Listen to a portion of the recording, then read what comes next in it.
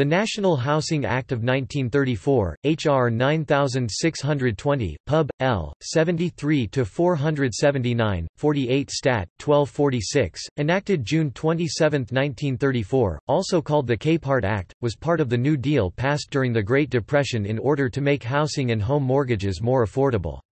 It created the Federal Housing Administration (FHA) and the Federal Savings and Loan Insurance Corporation (FSLIC). The act was designed to stop the tide of bank foreclosures on family homes during the Great Depression. Both the FHA and the FSLIC worked to create the backbone of the mortgage and home building industries until the 1980s. See Savings and Loan Crisis and Financial Institutions Reform, Recovery, and Enforcement Act of 1989 that ended the FSLIC, whose activities were moved to the FDIC. The act improved housing standards for many Americans during the Great Depression. The Housing Act of 1937 built on this legislation.